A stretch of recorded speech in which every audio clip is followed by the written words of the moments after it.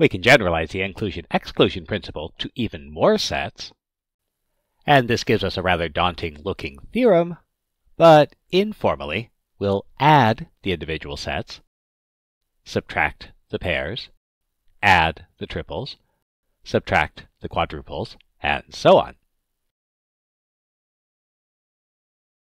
To prove the inclusion-exclusion principle, consider an element in exactly k of the sets. We want its contribution to the sum on the right to be exactly 1. Now let's consider where that appears in this sum. Since the element is in k of the sets ai, it's going to appear in k choose 1 of the sets ai, k choose 2 of the pairwise intersections, k choose 3 of the triple intersections, and so on.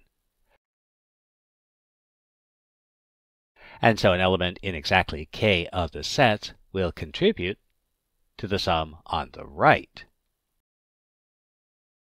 To deal with this rather horrific-looking sum, let's remember that consistency counts. So in our sum, as written, only the last term has a -1 to some power, so let's go ahead and incorporate that -1 to some power in all of our terms.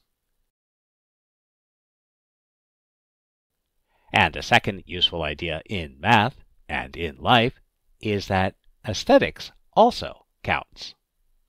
And here it's a little bit ugly in that the exponent on the -1 is different from the term in the binomial coefficient. So let's factor out a -1 to get. Now, if we stare at the terms inside the parentheses for a moment, we are reminded of the binomial expansion. So let's rewrite our terms here.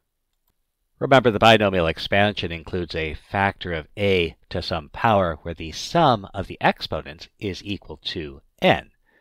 We can always include a factor of 1 to some power, so let's include a factor of 1 to some power where the exponents add to k. And so that will give us. The binomial expansion also includes a 0 term, and you can have anything you want as long as you pay for it. So let's put in that 0 term, and we'll pay for it later by subtracting it out. And now notice that all of these terms are the expansion of 1 plus -1 to the k. We include the last term and simplify.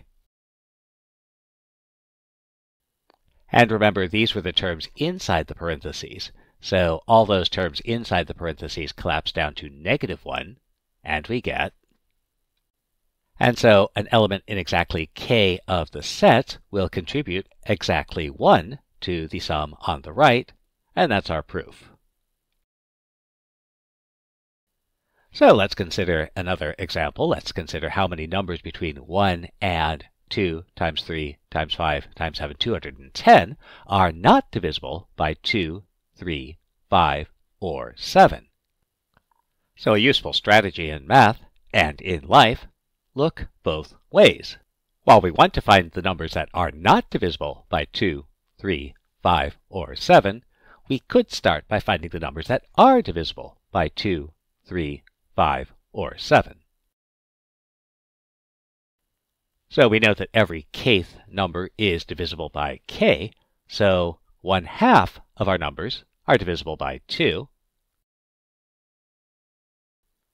1/3 are divisible by 3, 1/5 are divisible by 5, and 1/7 are divisible by 7. So if we add these up, we get 247 are divisible by 2, 3, 5, or 7, although we've counted some numbers more than once. So let's look at our pairs, the numbers that are divisible by 2 of our numbers. So the numbers divisible by 2 include the numbers divisible by 2 times 3, that's 6. That's 1/6 of our numbers.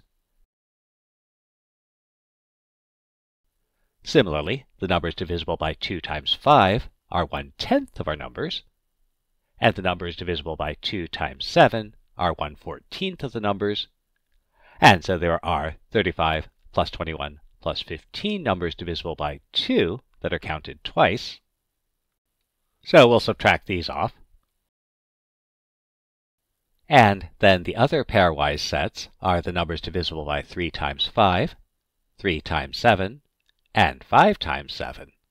And so there are more numbers that are counted twice. And we'll subtract these as well.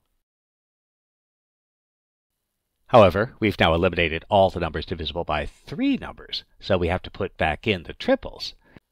So the numbers divisible by 2 times 3 times 5, the numbers divisible by 2 times 3 times 7, the numbers divisible by 2 times 5 times 7, and the numbers divisible by 3 times 5 times 7. So we need to add back. And this double counts the numbers divisible by 4 of our numbers, so we need to subtract. And that gives us 162 numbers between 1 and 210 that are divisible by 2, 3, 5, or 7. And this means there are 48 numbers that are not divisible by 2, 3, 5, or 7.